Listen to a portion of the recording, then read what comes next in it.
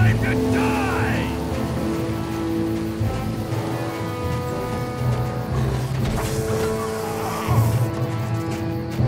To the fight!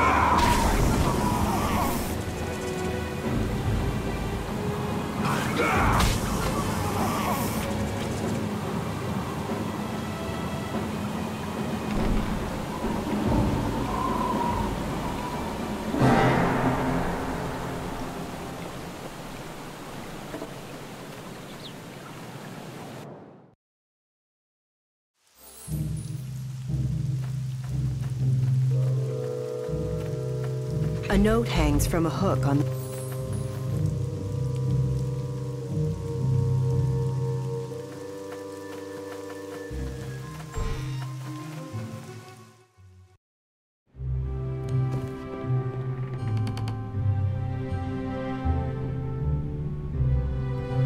A scowl playing across her broad, stern face, this woman marches toward you. She plants her feet and crosses her arms.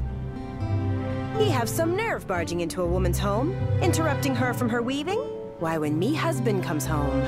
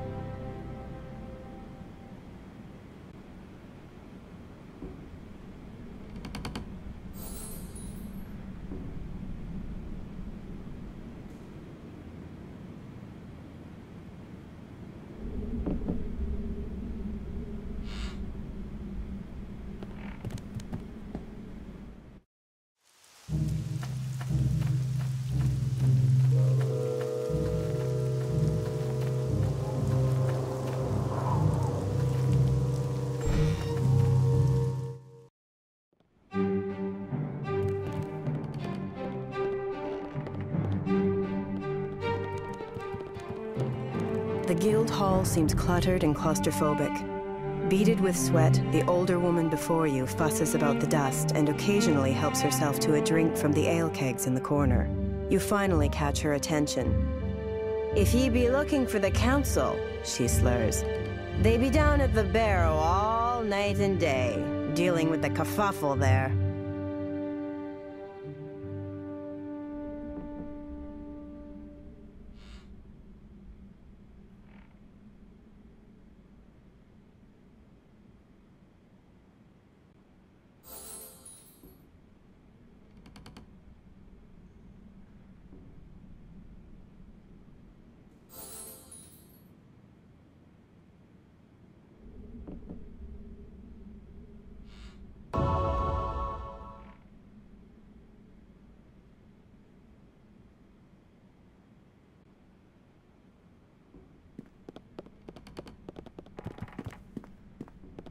A note is pasted to the door.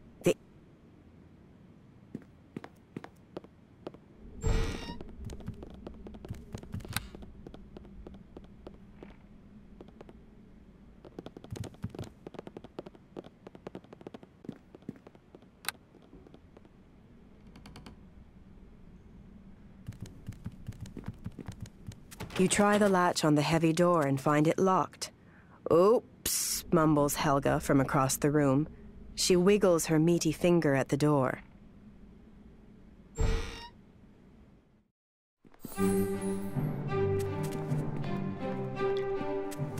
There was a time when we barrow dwarves were known as cairn dwarves. It was Brogan who instructed us to journey to the surface world each time a clan member died, that we might leave their body there on a rocky cairn. The rule of Brogan Noctjager was long and just. The rivalries within our clan were quelled beneath his leadership, and we lived for many centuries in peace. As the centuries passed, Brogan Noctjager grew old and frail. His great battle prowess faded from him, and he grew melancholy. He financed great feats of construction and expansion. Under his aging guidance, our clan home grew ever larger, its tunnels reaching towards Stygia, until at last, workers punched through that divide. Frail and dying, Brogan followed the tunnel he had ordered built and stepped into the Stygian abyss. There he petitioned that realm's demonic lords for a warrior's death. The Stygian lords granted his request, returning him to the prowess of his youth and enslaving him as a gladiator for their amusement. Returned to his youthful glory, Brogan Noctjager fought unlike any other the world has known. As Brogan walked, he aged once more. His bones became brittle, his back stooped, and all the while his feet were scorched by Stygia's shifting sands, and his throat was parched by its ash-filled air. When Brogan at last arrived at the gate to his former domain, as old and frail as he had been when last he saw it, he found it guarded by 4 ancient red dragons of the abyss. They tore his body limb from limb and scattered the pieces to the 4 far corners of the world. The dragons then tore open the gates to Brogan's Deep, wreaking their vengeance upon the clan within. A great war was waged against the forces of Stygia within those ancestral halls, and, in the end, our forefathers chose the only victory they could. They collapsed the upper chambers of the clan home and sealed the passage between this world and the world below. Thus it was that, exiled from our ancestral home, we barrow dwarves came to live upon the snowy surface like the dead. We learned to follow the elkin beasts in their migrations, hunting them for food. But the clan grew ever smaller amidst the spirits of this place. There came a time when there was only one man left alive who still remembered Brogan's face. His name was Old Man Kavanaugh. Like Brogan before him, he was old and frail. No longer able to hunt, he thought himself a burden upon the clan. One night, as the blizzard howled, he slipped from his tent and walked into the blinding snows. There, his breath turned to ice upon his beard.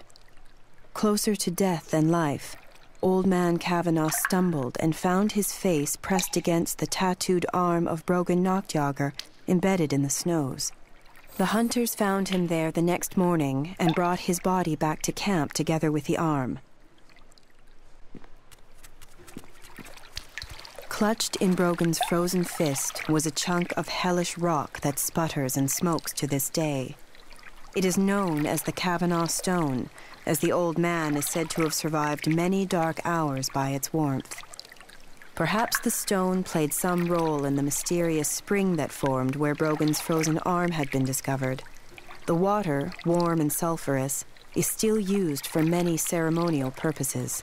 Known as Brogan's Tears, we continue to bring this magical water to the surface by way of the old man's well.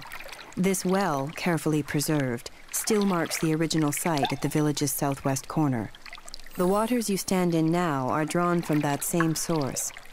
Please follow the waters through to the second half of our exhibit, where you will learn of a third place where Brogan's tears have surfaced.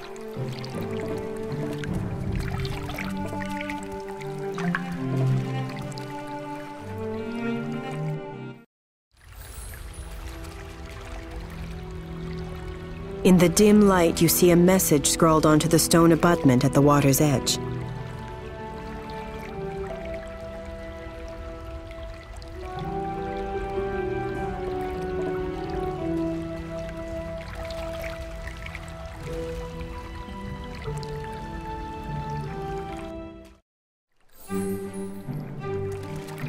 And so it is that through the warmth of Brogan's tears, we barrow dwarves have journeyed from the past into the present, from the stuff of legend to the substance of our daily lives.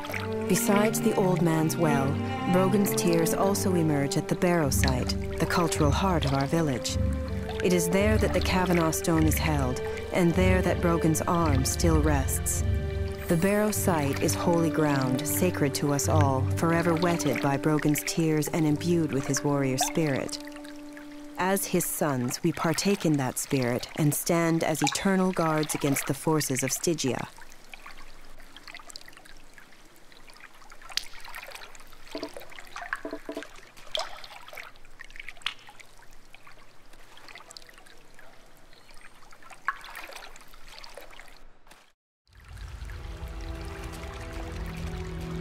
A message has been scrawled in chalk upon the damp stone. It seems to have been done casually, as if by an idle hand.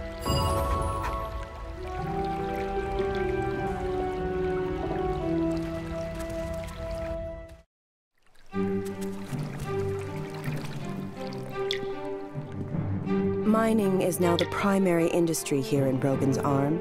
This began 2 generations past with Arn Steinfar's founding of the Steinfar gem mine. The vein was rich and the clan saw great prosperity. With prosperity, however, came greed. The vein, laden with gems, lured the miners ever deeper into the rock, ever closer to Brogan's Deep, which we had so long ago abandoned to the demon hordes. It wasn't long before those hordes broke through, escaping their long confinement and slaughtering the very miners they had lured to free them. Arn Steinfar and his eldest son died in that haunted place. The Guild Council, in its wisdom, was quick to act. Volunteer armsmen entered the mine and held an important pass, while behind them, charges were set and detonated. In the end, only the uppermost floor of the mine remained intact. The old gem mine is still owned by the Steinfar family and is currently being reinvigorated and returned to production by Arn Steinfar's grandson, Jager. Acting in full compliance with strict council regulations, Jager has agreed to pursue an iron vein that runs parallel to the surface. As of this writing, work has been underway for 3 years without violation. The Steinfar mines are an important part of our clan heritage.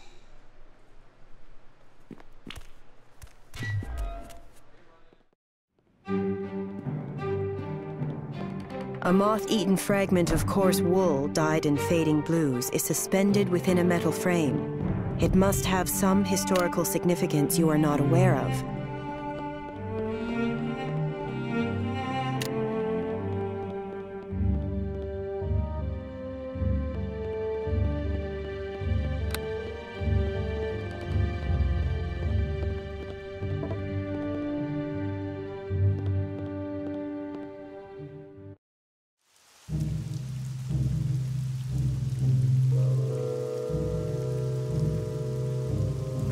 You peer into the darkened room, shovels and...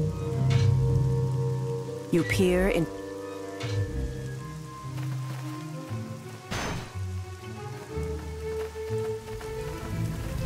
The heavily muscled dwarf gnaws at his lower lip as he pounds the anvil. Sensing your presence, he turns to face you. What do you want?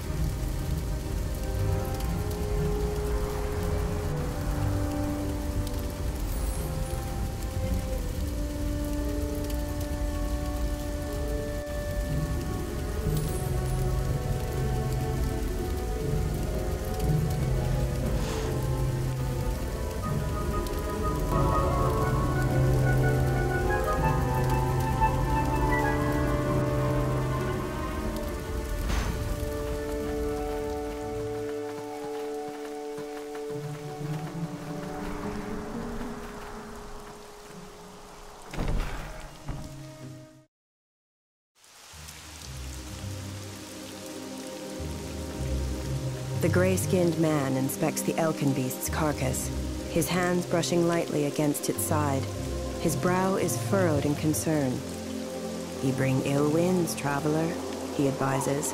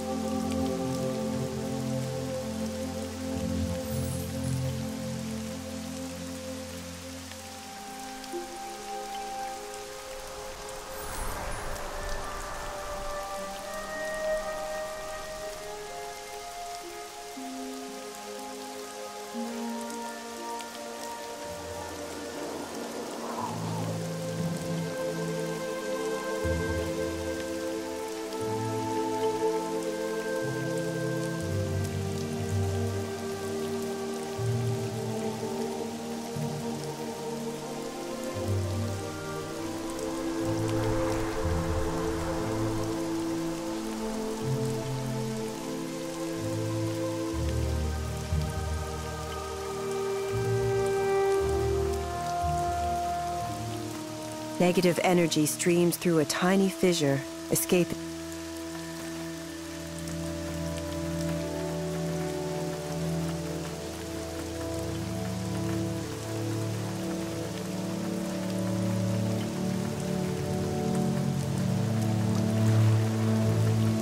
The hollow tree is smooth and old. You spy a small hole at the tree's base.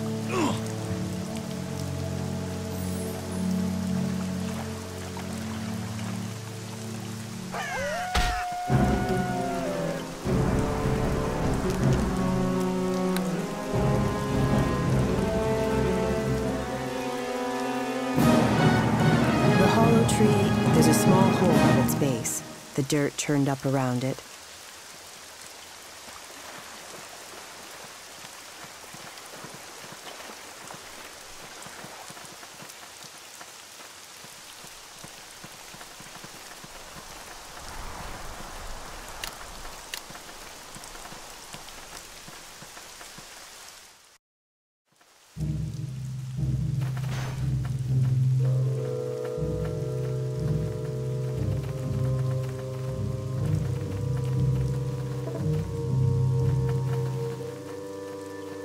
Blast that elf! Are ye sure the stone be gone? Mayhaps it fell and skittered into some dark corner we cannot find. The Kavanagh stone be gone, gentlemen, and Brogan's honor with it, stolen by the foreigner. Aye, it be him. He's hidden it somewhere. Quiet! Keep your voices down, lest the whole town learn of what's gone on. You buggers!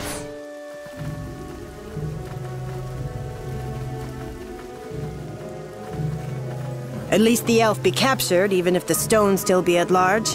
Ye be sure your minds will hold him, Steinfar? I followed every one of your foolish safety regulations, councilman. Ye tell me if me minds will hold him. They be fit to pen in demons, Grindlogger. The minds will hold a foolish elf just fine. Regardless, he be down there now. I've sealed the doors behind him and posted a warning to any of me miners who might have reason to go down. Aye, and now we wait. You buggers!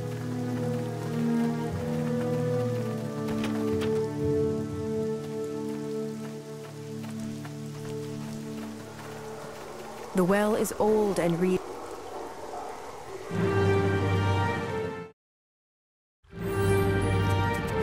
You almost gag on the thick, foul-smelling mists. Breathing through your mouth, you look about you. Rats scuttle in the distance, and more than one floats dead in the warm, bubbling waters. The slick stone beneath your feet is pebbled with translucent deposits where the water has splashed or dripped onto its surface. It almost seems to be alive somehow.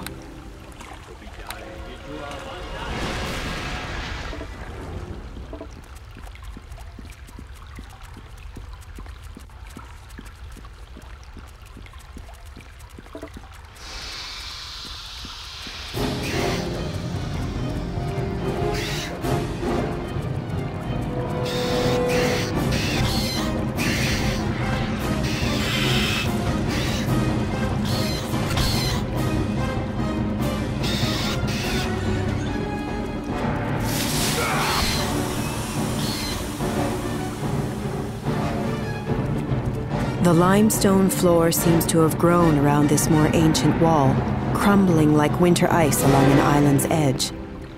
The dwarven pictograms, clearly of an ancient style, are impossible to decipher beneath the thin sheen of mineral deposits. The soft blue flame seemed kept alive by magic alone. A gray, patternless mange sprouts from once pink skin.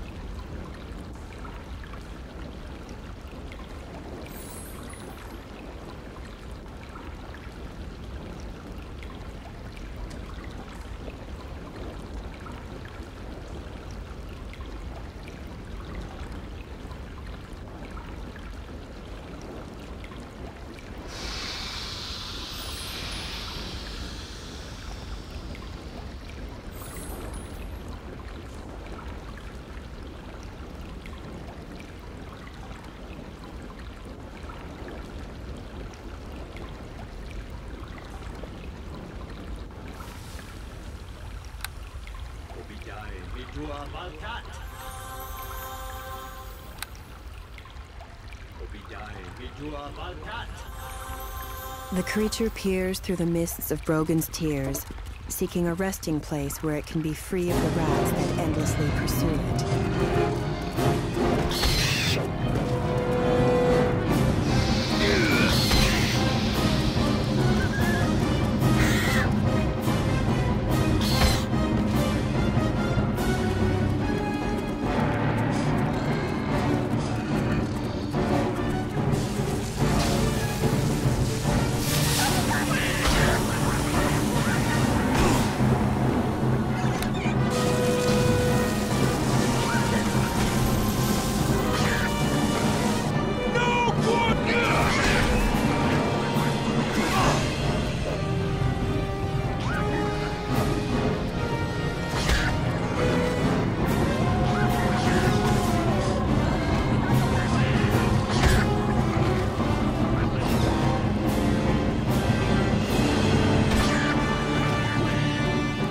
The thin patina of water seems to shimmer beneath you as you climb.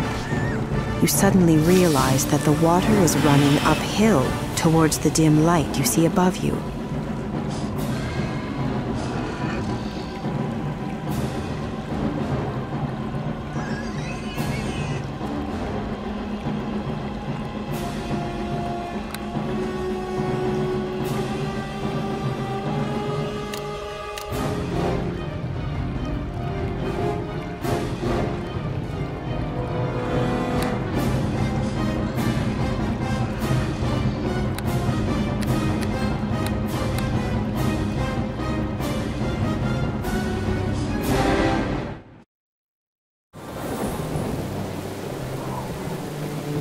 Dripping with the warm, foul-smelling water, you emerge with a gasp. Something's wrong. You can feel it, like a current of electricity arcing through your bones. Time itself seems to stand still.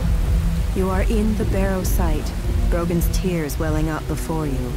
Beyond, you can see a small cairn where his arm must once have rested. The altar that once held the Kavanaugh stone lies barren. Seize them! Cries a commanding voice. Seize the foreigner! If they've come this far, they know too much. We'll know this then, challenges another. Ye face the sons of Brogan in their wrath. Why are ye waiting, armsmen? Calls a third. Capture him like ye did the elf and seal him in the mine. Our glory!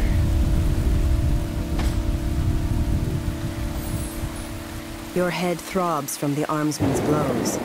With wry irony, you remember the night hag sending you here in search of answers. Seek the Kavanaugh stone and you will not fail, she said. She had warned you that the man would be hard to find, but she had said nothing of the price you'd pay to hear his answers.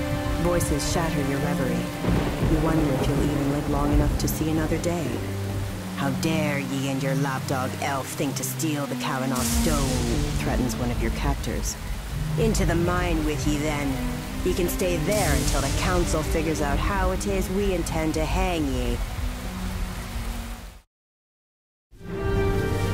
You stumble into the writhing mass of negative energy.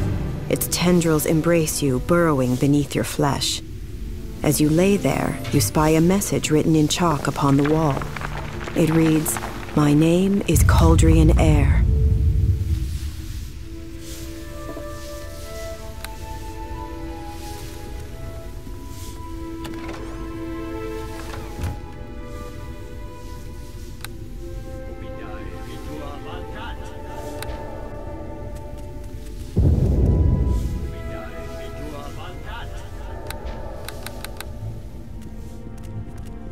A chalk message looms out of the darkness like a ghost.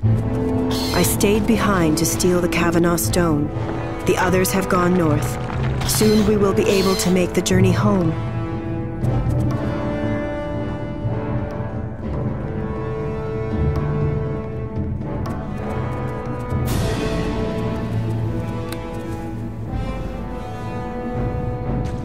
A chalk message looms out of the darkness like a ghost.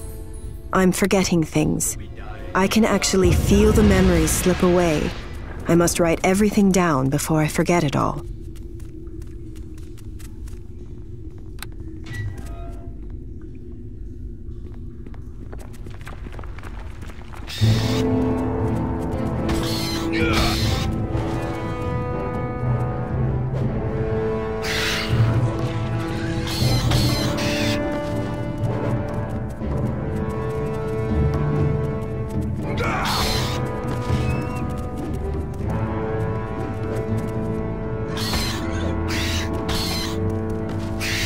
A chalk message looms out of the darkness like a ghost. The others will come for me. The prince said he knew I would be in danger and that he had a plan. He promised me that someone would be sent.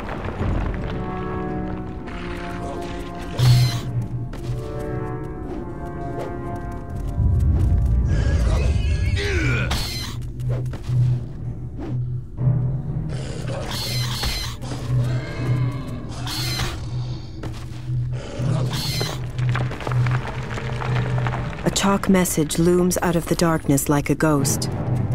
What am I doing here? I was supposed to write something. I don't remember why.